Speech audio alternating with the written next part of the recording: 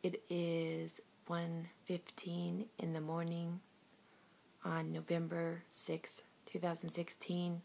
I can't sleep because I was beaten up so bad. My shoulders are hurting. My left hip is burning so bad. My neck, my low back. From Caitlin Graziano on July 22nd, 2013, beating me savagely while I was trying to enter a car in the police car. Well, it was a sheriff car. And I'm going to log everything. I'm going to put it on YouTube. My name is Dr. Heidi Woodick. I was savagely beaten so they could take my daughter from me on July 22nd, 2016. I have a really hard time sleeping because I hurt so bad.